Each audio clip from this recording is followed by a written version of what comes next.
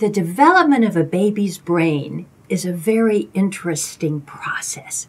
That humans are born with a lot of potential that's built in neurologically, but that potential must be activated.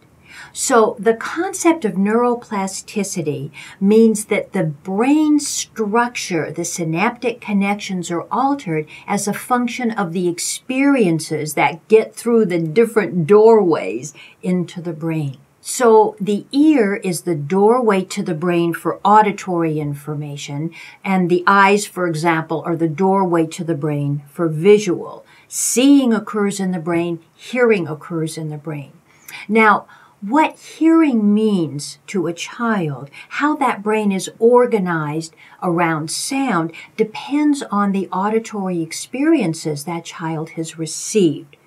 The potential is there to link auditory events to spoken communication, but the exposure that that child's brain has to spoken language, to literacy, to music, all of that exposure will determine how the child's pathways will be developed.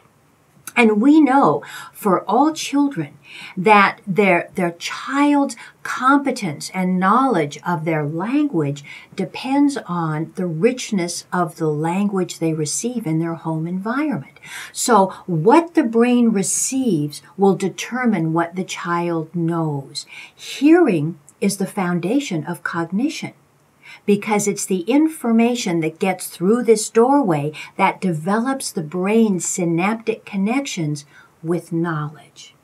If their child has a hearing loss, which we can talk about as a doorway problem, then the information from the environment is limited unless we use technology, which means the information that gets to that child's brain will be limited as a function of the doorway's capacity.